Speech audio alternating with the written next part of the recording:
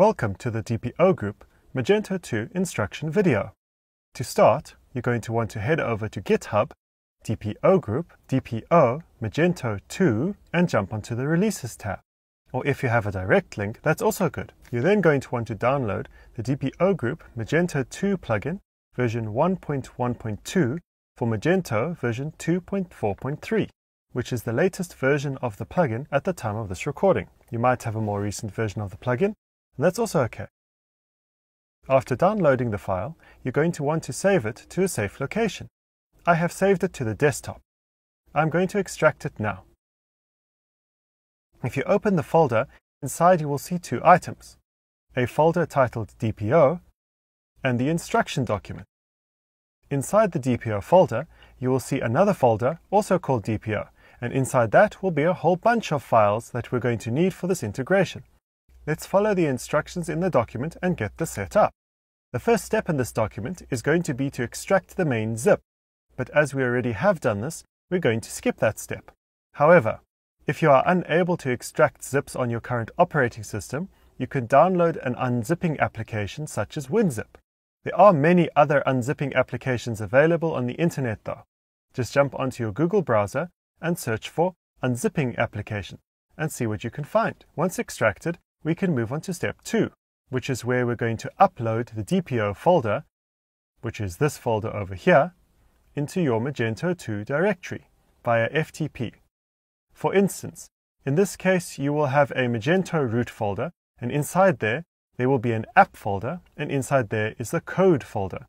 If the Magento code folder does not exist inside the app folder, please create it.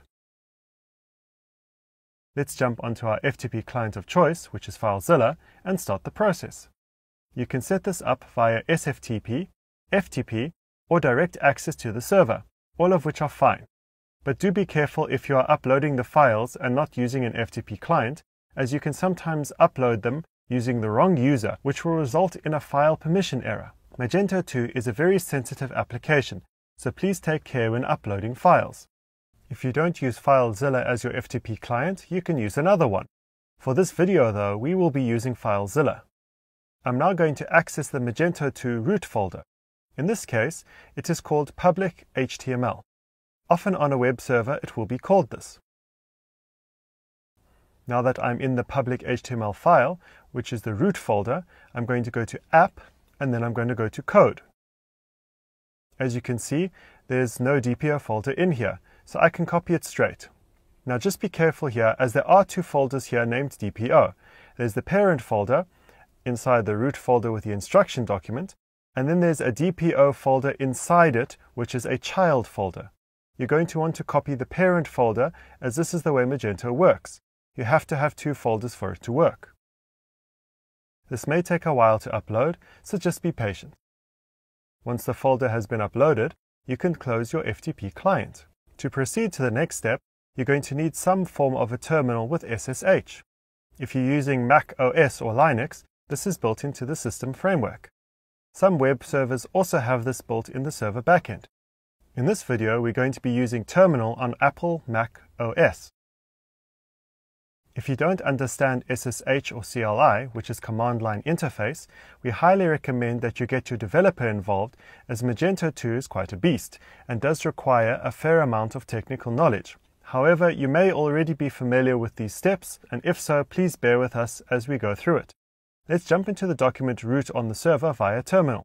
As mentioned earlier, when looking via the FTP client, the root document folder is the public HTML folder.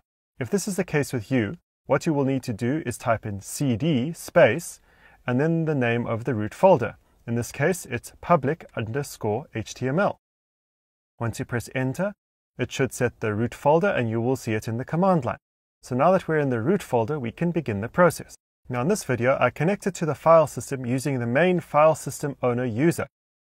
However, if you are connecting using a different user, you will need to make sure that you fire the next commands using the file system owner name. To find out who the owner is, you're going to type in ls space -la and press enter. A lot of text will appear on the screen, and you're going to look for the third column, which will have the username you're looking for. You're going to select and copy this username. unless you've logged in using this user as we have. If you've logged in using a super user, then you will need to use sudo -u and the file system owner name. Now in this video, the user we used is not a super user. So if we say sudo -u, which is super user do, it's going to show an error because of permissions. However, since we logged in using the file system owner, it's fine. So for the sake of this video, we're going to paste the code after the file system owner name. I'm going to paste it in now and press enter. Now it's completed, and as you can see, it says no modules were changed. What it means is that this module was previously installed on the server and there have been no updates since it was last installed. However, if it's a new install, you will see a lot more code here. Let's move on to the second line, copy it, paste it in and press enter. It may take a while to run the upgrade line, so just be patient while it runs. Once the command line with a username shows at the end, it means it's complete. Perfect. Now for the third step, I'm going to need to increase the memory limit on our server. You probably won't have to do this on your server, but if you do, you can use the code I'm adding in. Just make sure when you do it, unlike me in the video, that you remove the word PHP from after the code that we've put in and put it before the code we've put in for the memory delimit. Now if you notice, once I press enter, it should proceed, and the compile step may take a while to complete, so just be patient. Once completed, we can go on to the fourth line. But it should be noted that this deploy line might throw an error if you're using a development environment. Let's quickly demonstrate what it will look like. As you can see here, it's showing an error saying that manual static content deployment is not required in default and developer modes. But if you're in a developer environment and you don't want to spend ages for the checkout page to load, you can add a -f at the end of the deploy code line that you've just pasted in, and that will force it to deploy. Now this step is worthwhile doing if you're on a dev setup, as it does save some time, at least in my experience. So let's do that now. Now that it is complete, we can go on to the fifth line in the document, which is to re-index the file system. You'll notice I also included the memory line in there. Now the last line we paste in is to clear the cache. We're nearly done with this video, so now we can exit the terminal and log into our Magento 2 backend. In the instruction document, it says we're going to need to navigate to Stores, Configuration, Sales, Payment Methods, and click on DPO. So now that we're here in the backend, let's do exactly that.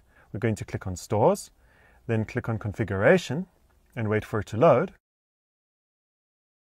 Then scroll down all the way to the Sales drop-down and click on it. Then scroll down to Payment Methods and click on that. Now you may have a lot of payment methods showing on your website, so what you're going to do is scroll down till you find the one that says DPO, which is a drop-down, and expand that. Now there are quite a few settings on here that you'll have control over. The first one is the enabled setting. If yes, it means that this payment gateway will be enabled on your front end. If no, it means it will be disabled. It's our recommendation to leave it enabled. The title block is what it will show on the storefront. Test mode is the third item. If you leave it as yes, it will set this payment gateway in test mode and allow you to make test transactions to make sure that it's working. If set to no, it means your website is fully live and you can now start transacting. We're going to leave it on test mode in this video. Below that is company token and service type. This will be provided to you by the DPO group and you can paste it in here. Below that is the payment from applicable countries dropdown. At the moment, we have set all countries to be selected, but if you want to have payments from specific countries, simply click on specific countries and click on the countries you want to accept payments from. Below that, you have the send order email option, which will send the user an email once a successful order is created. Then there's a new order status dropdown. This is the order status that the order will be set to before the payment has come through. You can set it to any order status on the website, but pending is the default. Below that is the send invoice email. This is sent when the successful invoice is created. You can set it to no or yes. The instructions can be any text you want, but it's recommended to leave it as the default text, which is pay via DPO. Then you have the successful order status dropdown. Once an order is successfully paid, then the system will change the order status to one of your choice. Two commonly used ones are either processing or complete. Once you're done, you're going to click the Save Config button at the top right corner of the window. Now that this is done, we're going to go to the cache management page to refresh the cache. At the top of the page, there is a link to cache management. But if that link does not show, you can click on System and click Cache Management. On the right-hand side under Status, you can see all of the caches that are currently flushed, and you can see all the caches that need to be flushed. If it says invalidated, it means you need to clear that cache. Simply find where it says invalidated, click in the checkbox alongside that, and at the top left, click the Submit button. As long as you see all of the green blocks that say enabled, it means the caches are all working. Let's now go to the front end and check if the payment gateway is working. Once you get to checkout, on the payment method page, there might be multiple payment gateways. You're going to look for the payment gateway we just added, which is the DPO Group Payment Gateway. You're going to select that payment gateway and click the Place Order button. If this integration was successful, you'll be redirected to the DPO Payment Gateway page. As you can see, we've got DPO Group in the top left corner, and this is the correct payment gateway. This means that the integration was a success. And that's all there is to it.